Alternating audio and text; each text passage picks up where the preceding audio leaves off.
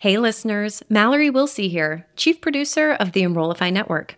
I get the privilege of working alongside all of our creators at Enrollify, but I wanted to take just a quick moment to tell you about why I love the Talking Tactics podcast hosted by Diana Kibbolds. Every other Tuesday, Day drops a new episode where she focuses on a single tactic that moved the needle on any enrollment metric, from inquiries and booth visitors to apps completed and deposits, even registrations, you name it. The catch? The tactic had to be done with limited resources, either by a single person or a small but mighty team, or limited time, or maybe without a lot of money. The podcast format is fun and engaging, and it's just different from the more traditional 60-minute interview style shows. If you work in enrollment management or marketing, be sure to give Day's show a listen. You can subscribe to the show by visiting podcast.enrollify.org or just search Talking Tactics wherever you get your podcasts. No, I don't want to find my future. So if find your future is something you're saying, guess what? It's being said across 100,000 higher ed websites. Stop with the generic taglines and slogans. Hit it! That's what I'm talking about. Wait! Okay, now, from the beginning. Hit it, boys. Welcome to Higher Ed Pulse, your Monday morning energizer covering insights and trends in higher ed marketing and enrollment. I'm Mallory Willsea, bringing over 15 years of ed tech and marketing expertise to your earbuds. And I'm Seth Odell, joining the Pulse with my own adventures from leading marketing at top universities to founding Kanahoma, one of the industry's fastest growing digital marketing agencies. Each week, we bring you the kind of insider insights you typically only find over cocktails with your pals at a conference. It's fast, it's fun, and it's designed for you, the busy higher ed professional. You're not just listening to another podcast. You're checking the pulse of higher education. Higher Ed Pulse is part of the Enrollify Network, a robust collection of podcasts designed to help higher ed professionals like you grow. Explore our other shows at enrollify.org. Enrollify is made possible by Element 451, the next generation AI student engagement platform, helping institutions create meaningful and personalized interactions with students. Learn more at element451.com. I hear you staycationed recently. Tell me more about it.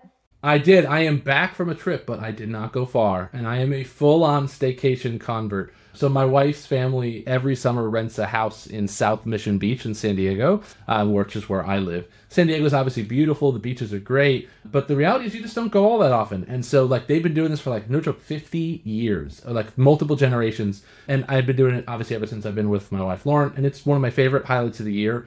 I think if you don't slow down, sometimes you forget how beautiful things are in your own backyard. And so this is my full-on endorsement. I'm going all in on promoting staycations. So stamp of approval, big time. Had a great week in San Diego where I already live, but it was so great to explore.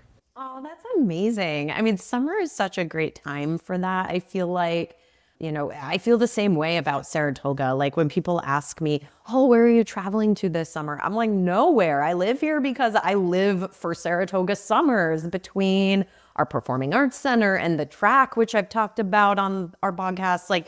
There's just so much happening just in our backyard, like you said, and to be able to take advantage of it and for us to finally have some nice weather. It's just it doesn't have to cost a lot to have a ton of fun. Totally. I love it. It's so good. Well, listen, on that highlight, I think it's time for us to dish because I am really pumped for this week's topic. I don't know if you want to share a little bit about it, where it came from, but I am fired up for this week's episode. So not only last week was I hey, maybe we should do a Pet Peeves episode. I went back to that LinkedIn post that I've referenced a few times where we just got scores of great ideas for episode content. And Dustin Ransdell, who hosts the Higher Ed Geek on Enrollify, actually responded to that post and was like, you guys need to talk about your biggest pet peeves when it comes to higher ed marketing. And so I think all the stars aligned, and I don't know, I came with a list of 30 pet peeves. I don't know.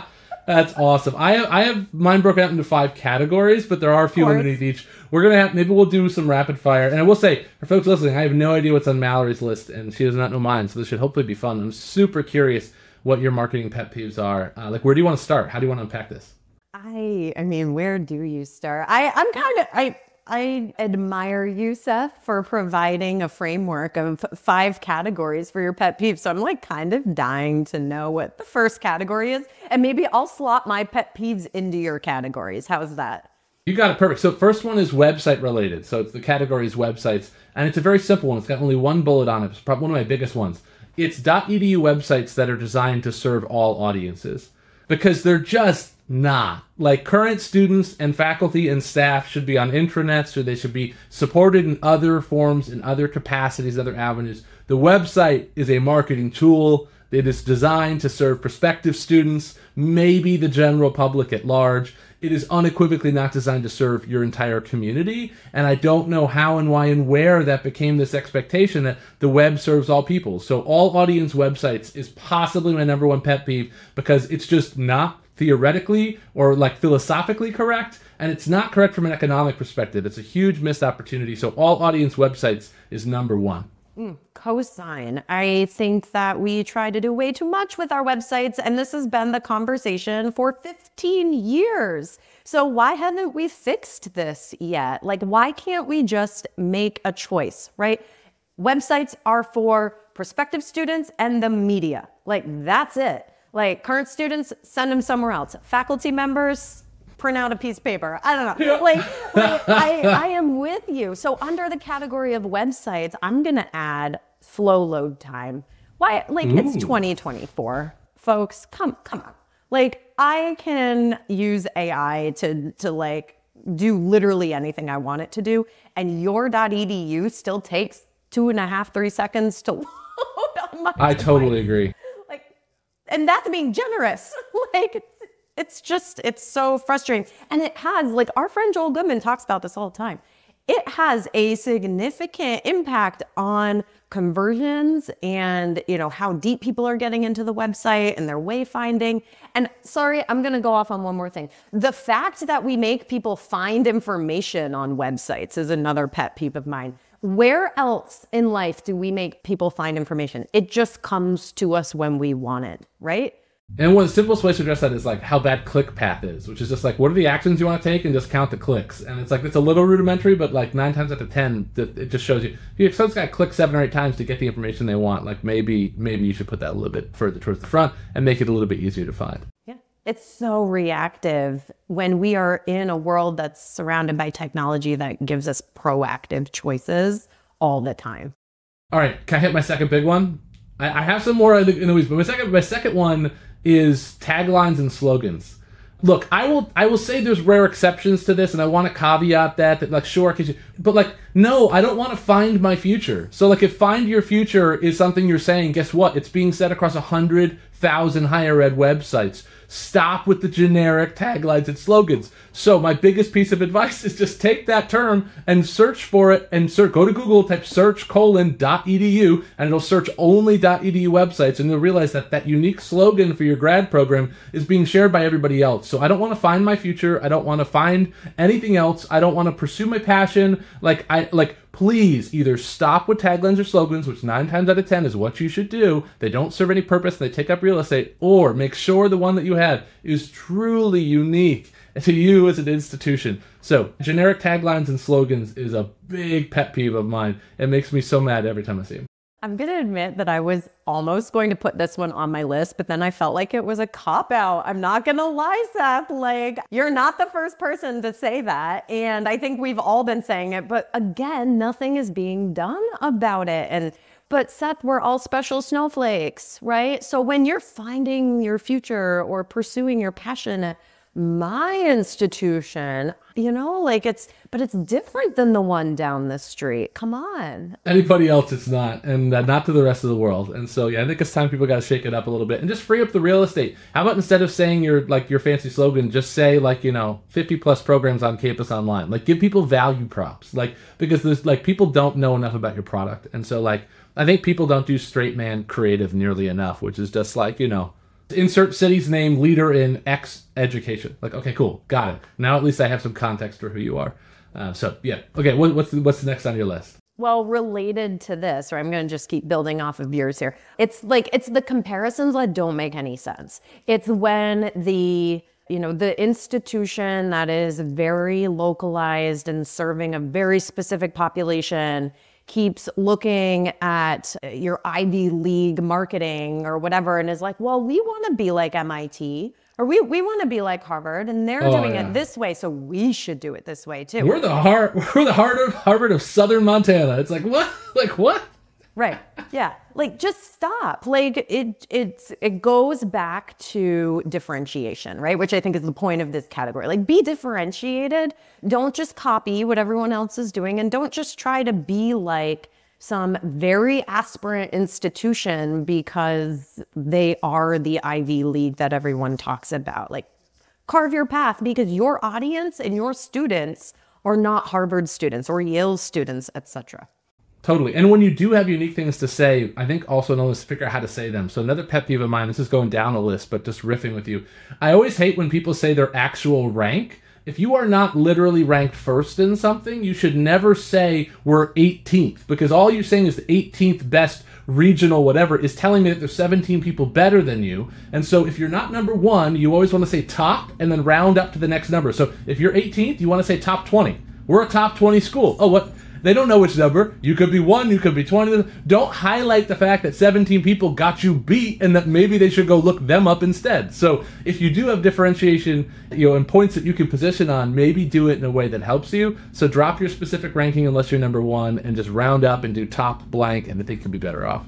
There's real behavioral economics baked into what you just said. Like it really is. Like, it's in Melina Palmer's book to not do stuff like that. And she was our Engage Summit keynote. I talk about her all the time because she writes good books and everybody needs to go read them. Melina has an example in one of her books where she walked by a nail salon and it said like the #1 nail salon in Houston in 2016. And she's like, it's 2024. Yeah, what happened? Like, what happened? So in her example, right, it's just say you were #1 ranked nail salon in Houston. You don't need to qualify it with the year, right? So it's the exact same thing. You don't need to say you've got 17 people who beat you in your program. Like, just say top 20 and let people make their own decisions. I totally agree. All right, next on my list, I'm going to try to cluster is like content misses, I would say. And so there's a few of those. I'm mostly thinking in the lens of advertising. The first is a lack of video content. Video performs demonstrably better across paid social from an acquisition perspective, yet most people don't do it. So lack of video content. The second is obviously the #1, which is students under trees, like generic campus imagery. But the third is using the same stock photography as your competitors. And so this is like a simple tip to all the marketers listening. Take the stock photo, download it, and do a reverse image search on Google and see who else is using it. This happens in particular in healthcare. We see it the most, but like people will literally be using the exact same photo for their program that their competitors are. And so like, one, don't use stock if at all possible, but if you have to, try to make sure it's not one that other people are using. So lack of video content, students under trees, and replicating your competitor's stock selection are all some of my biggest content misses that are pet peeves for me. And related to this, it's fake diversity, right? Don't showcase your perfectly diverse friend group, probably sitting under that tree, on the homepage if your campus is, made up of entirely one demographic. We hear that a lot in research, actually. That, like when we do research for some of our clients on the brand side, students will complain and they'll say like I thought that I was coming into a different place than I was. And, it's about like you want to celebrate all backgrounds, but in a way that's authentic to your actual distribution and representation. So like that's a really good one to call out. Yeah. It also ticks me off when I see institutions just slapping rainbow filters, on their Pride Month logos or whatever. It's like just putting like a rainbow behind your institution's logo does not mean that you actually support LGBTQ plus students like year-round, right? So I want to see the receipts. I want to see the programs and the scholarships and how you are supporting these students. And I don't just want to see it in June. Like I want to see it 12 months out of the year, and then you can put the rainbow logo on and own it and feel good about it. I totally agree. I love it. What else you got? I got one more. In the content bucket. It's overusing the mascot.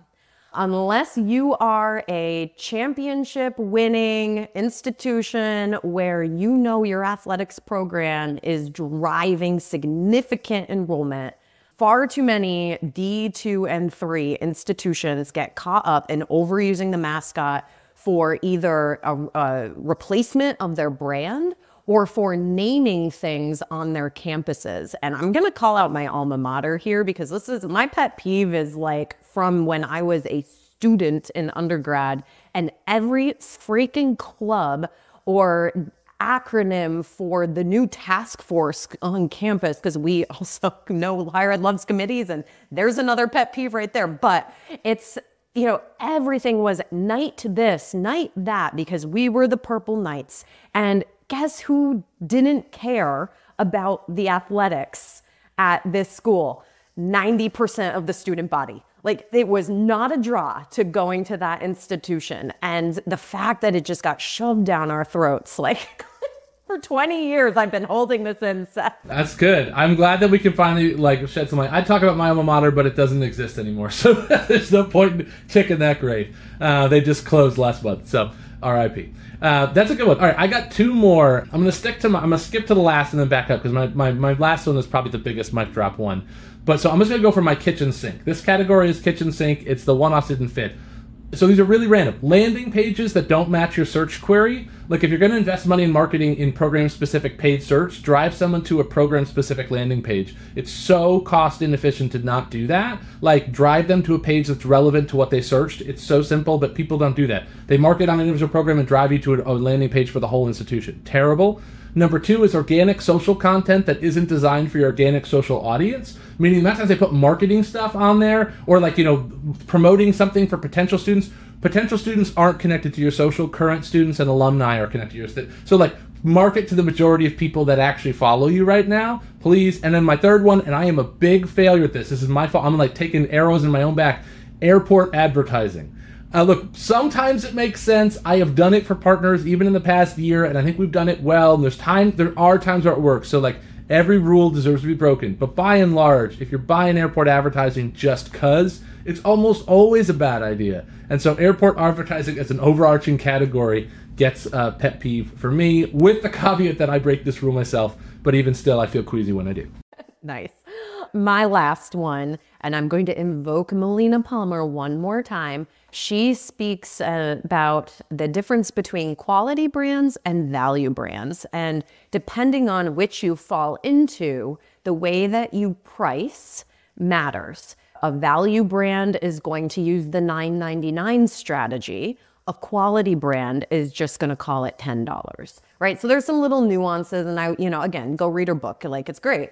But my point is, quality brands, which I would say are many of our higher ed institutions, a quality brand should not be offering discounts.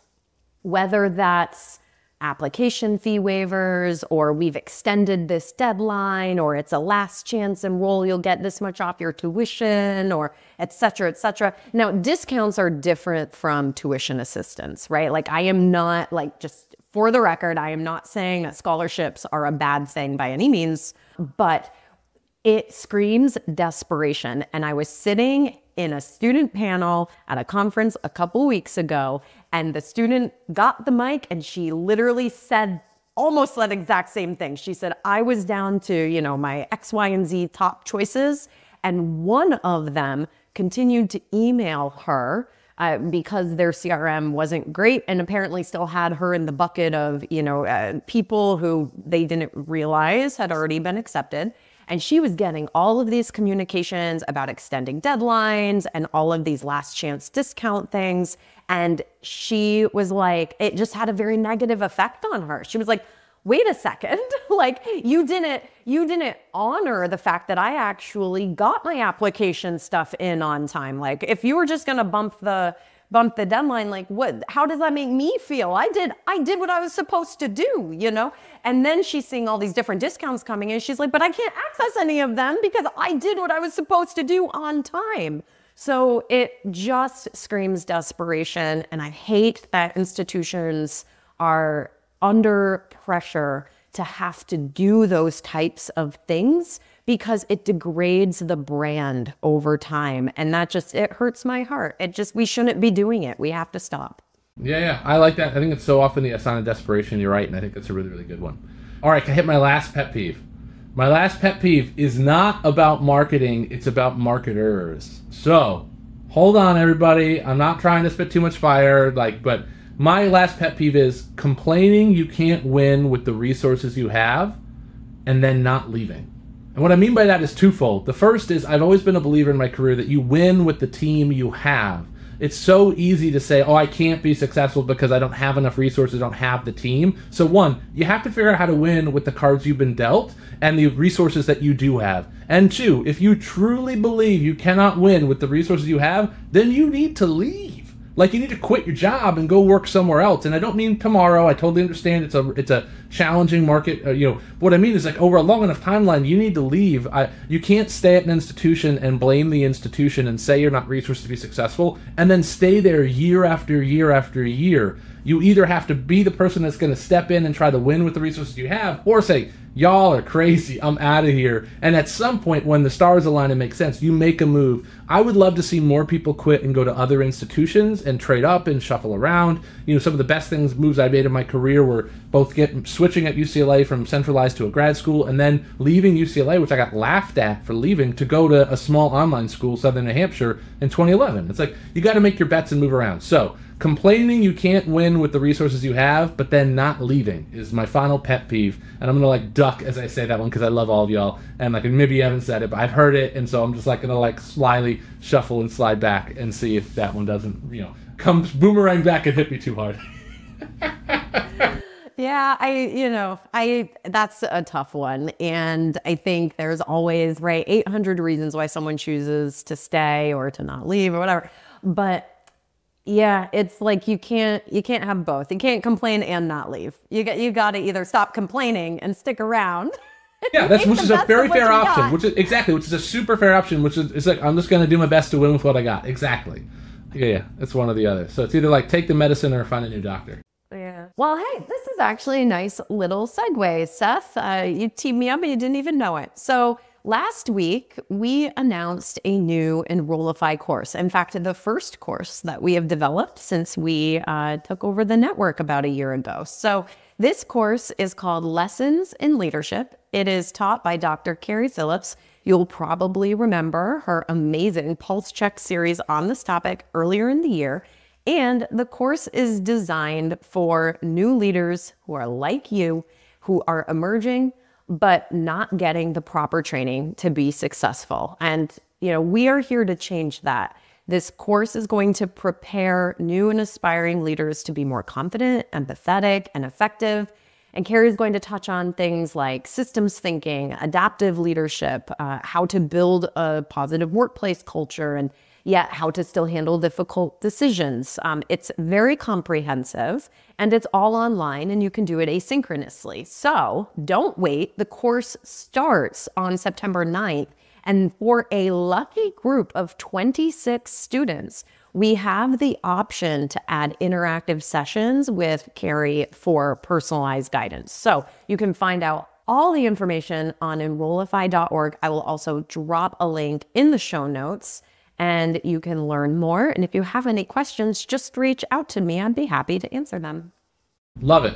That's awesome. Well, so hope folks get to do that. And in the meantime, thanks for everybody listening. Hopefully you still enjoy it. I guess my last thing I would call is if you have your own pet peeves, I'd love to see them on LinkedIn when we post this. I just would love to know if you disagree with ours or if you have your own. This was one of the most fun episodes we've done in a long time. So I really loved the prompt and I would love to hear what people have to say.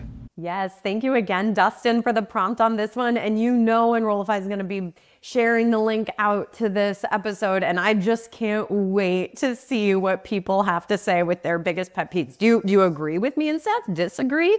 We'll take it. But we also want to hear, what we missed. So find us on LinkedIn and let us know. All right. Thanks, everybody. Until next time. See you soon. Bye-bye.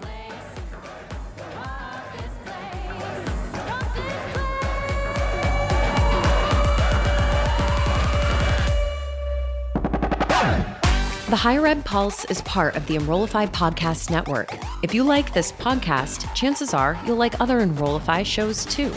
Our podcast network is growing by the month. And we've got a plethora of marketing, enrollment, and higher ed technology shows that are jam-packed with stories, ideas, and frameworks, all designed to empower you to be a better higher ed professional.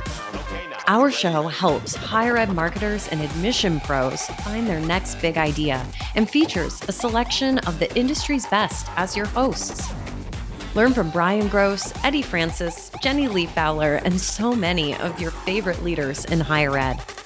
Enrollify is made possible by Element 451, the next generation AI student engagement platform, helping institutions create meaningful and personalized interactions with students.